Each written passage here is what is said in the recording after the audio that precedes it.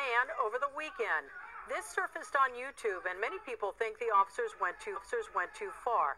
But before you form an opinion, authorities say there's more to the story than meets the eye.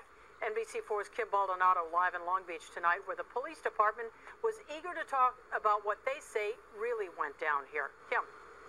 That's right, Colleen. The incident was captured by 2 security cameras, which show a different perspective and capture what happened before that YouTube video was started rolling.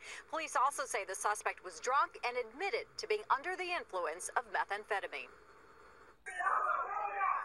This video posted on YouTube shows Long Beach police using both batons and tasers on a man laying on his back on the street. Sergeant Aaron Eaton admits it doesn't look good. When those types of incidents happen, it just never looks good. It doesn't look good from that perspective. But what this video does not show is what led up to this incident. This is video taken from a security camera outside a liquor store on South Street.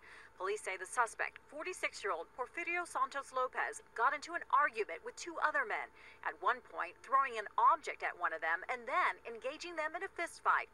2 people called 911. Sergeant Eaton says Lopez was aggressive and combative with officers when they arrived. And as they went to go contact him, he began to start to punch at them. That's when they tased him. The individual fell to the ground and began kicking at the officers.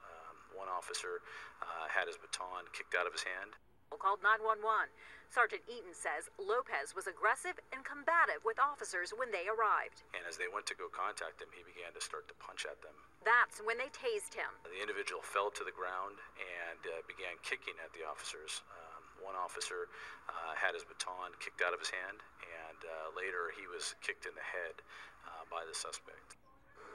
The suspect has been booked on 4 counts and remains in custody at a hospital. It's unclear if his injuries were suffered during the fight he had with the 2 men or during his arrest. As with all use of force cases, this one will be reviewed.